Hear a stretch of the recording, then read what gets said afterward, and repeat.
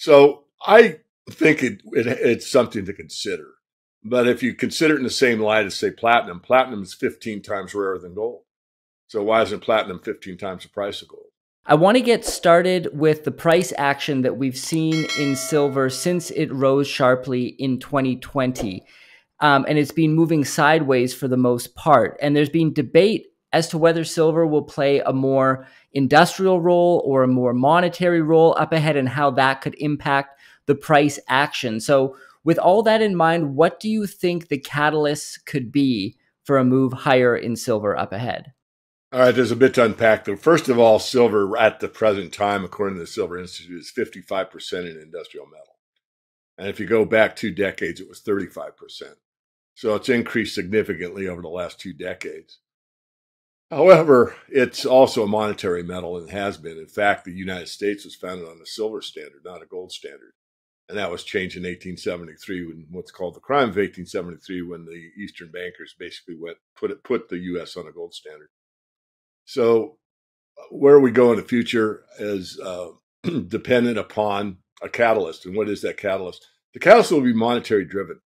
The reason being is that there's pretty much a steady offtake in the industrial side. So that doesn't vary very much. Over time, it increases, as I said. But the variable is investment demand. And investment demand ebbs and flows. And I know you have some other questions because you sent them to me ahead of time, so I won't answer it ahead of time. But all markets move at the margin. So what's the biggest variable? It's really not silver jewelry. It's really not silverware. It's investment demand. People that say, oh, I need to buy silver. It's a safe haven, or it's too low in price. It's going to go higher. Or, I found out about the solar panels increasing, probably doubling within the next few years, and anything that, causes them to take action. Absolutely. It's about 10% of the market now, and it'll probably double before 2030. And I think it's in a later question, but I'll answer it now. There is the new solar panels actually use more silver per panel than less. And for the last 2 decades, they've been what's called thrifting, using less and less silver per panel to get the same amount of kilowatts of output. But what they discovered is with putting more silver in, they can really increase the output. So it's more efficient. It's better, bang for the buck. So the new panels are going to take about 80% of the market. So a lot of people think, well, the old style will be predominantly the market going forward, and that is not true. The ones that use most silver will be the predominant solar panels moving forward. And I want to talk about the gold silver ratio, because the current gold silver ratio is at about 83 to 1, meaning it takes approximately 83 ounces of silver to buy 1 ounce of gold. This is in stark contrast to the amount of silver compared to gold in the Earth's crust, which is estimated around 16 to 1. So do you think we could see that gap get closer to its real ratio in terms of the price? Will it eventually correct to the actual supply of silver versus gold? Could it land somewhere in the middle? What are your thoughts there? Well, first of all, the natural ratio, what's coming out of the Earth, is actually 8 to 1. The 16 to 1 is it's often talked about all over the internet. It's kind of a pet peeve of mine because that's the monetary ratio. That's what, some men decided was the correct ratio monetarily. 16 ounces of silver bought 1 ounce of gold. So I think it's something to consider. But if you consider it in the same light as, say, platinum, platinum is 15 times rarer than gold. So why isn't platinum 15 times the price of gold? It's not. So the market has a way of determining the price. Now, I believe the price of silver, gold, platinum, palladium is inaccurate for a lot of reasons. I think the price of oil is inaccurate. I think a lot of prices are inaccurate because we really don't have a free market mechanism to determine price anymore. We determine the price on a derivative. And the derivative gets called out occasionally for the actual product. Excuse me. But regardless of that, I do think it favors this gold-silver ratio. I wrote one of my first articles called Engineering the Price of Gold. And I went in and explained exactly how you determine the paper price of gold. It's an arithmetic problem. A third grader can do it. And at that time in 2000, the actual paper price of gold was $2,500 an ounce.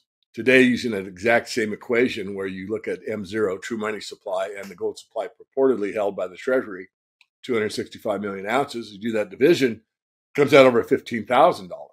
So that's the amount of M0 base money supply that's been put in the system for the last 2 decades. So in that paper, I said, I think, so now I've given you the price of gold, easy to determine the theoretical paper price. What about silver? More difficult. So I go through what you just said, Jesse, and that is 16 to 1. Excuse me, 16 to 1 is a monetary ratio, and I think we'll get there. I also said in that paper that in an extreme case, it tends to overshoot.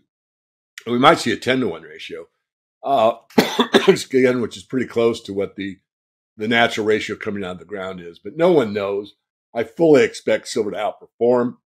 It's done that historically. It's a smaller market. It's got more upside. Even the mainstream press is talking about $30 silver, and it's going to be in deficit for years.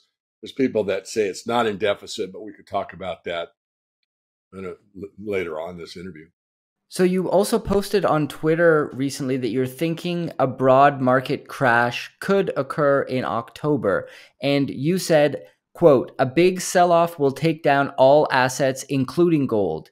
As in 2008, gold will lose the least and rally first. So could you break that down for us? And also, do you expect silver to perform in the same way as gold in that scenario? Yes, I do. And breaking it down, I don't remember the numbers, but I remember the percentages. I remember for silver. So silver is at 21, and during the crash, it went really below 9. And gold went from where it was down about 30%. Both of the metals rallied rather quickly. In silver's case, it went from, I'll call it $9 to roughly 50. So over 500%. And gold, if I remember correctly, was about a double. I'd have to look. So silver definitely outperformed gold. That was a second leg up in the silver market. And that was a 5-fold increase. Usually the third leg up, which we're coming into once gold breaks above the 2060 level and stays there, usually the third leg up is twice as good as the middle leg or the second leg. So if you get a 5-fold increase in the price of silver in the middle leg, theoretically, historically, it'll be 10-fold. So if we go from the bottom, we'll call it the bottom of the illness in March 2020, it's hit, I think, 12, and you multiply that by 10, you're looking at 120. If you looked at that as an anomaly, and silver was more around the $15, $18 range, and you do a factor 10, you're looking at $180 silver. Now, that doesn't mean it's going to do that. All I'm doing is giving you probabilities, high probabilities.